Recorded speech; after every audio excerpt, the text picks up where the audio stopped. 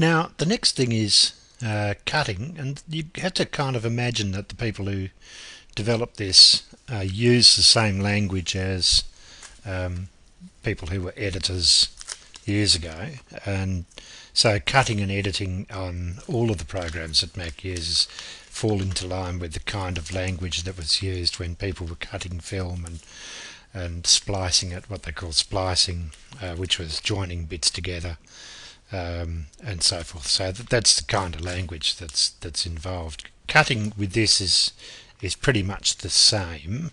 Now, for instance, say I don't want, which I don't really, to have all of this amount of the Riverwalk going through. So I click on it, and I then can go up to here,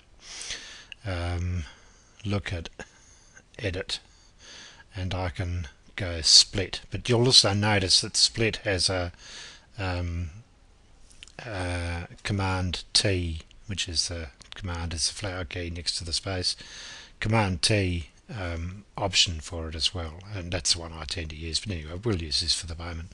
Now, when you come back again, what you'll find now is that you've actually got two. They're still joined together, but see how they're split?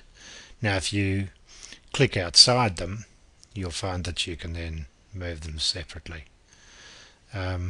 Oddly enough, too, you can do things like this. You can stretch it out to make it longer, and see what that happens when you play it. 30 seconds. In fact, what you get is seconds now. nothing, because we haven't put the volume up. So let's put the volume up on 1 that. minute's worth, so you can tell exactly how far you've gone. And what you found is when you stretch them out like that, is actually you're including bits of this one into that. But anyway, we want to get rid of that, so we'll get rid of it. Click on it and then press delete, and we'll adjust the volume back down here. Okie doke.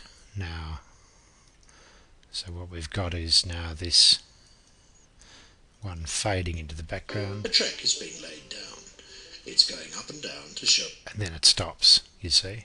The same thing can be done with anything on it. So if I press Control T, click outside of it, I can actually move my voice off and have a space there. I can even put it over my, over one voice. Oh, actually, no, that doesn't work, does it?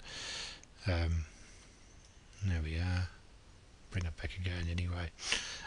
And that's repaired it. It's going up and down to show my voice. And if you want to have a look at things in more detail, what you do is you have a look at the editor track, and you will see the edit in much greater detail than you do on the panel up here.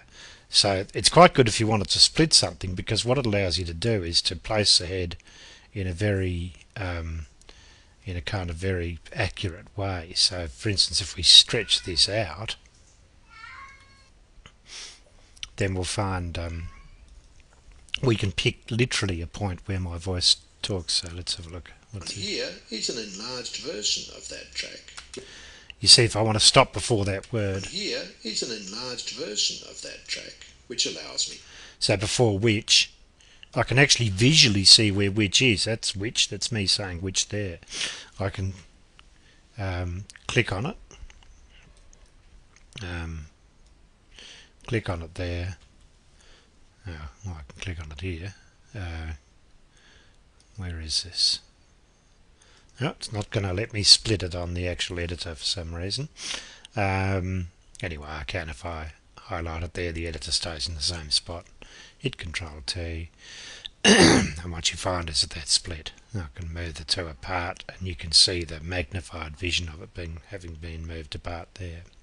So I could insert a word or whatever. I could stop it at that point. Okay.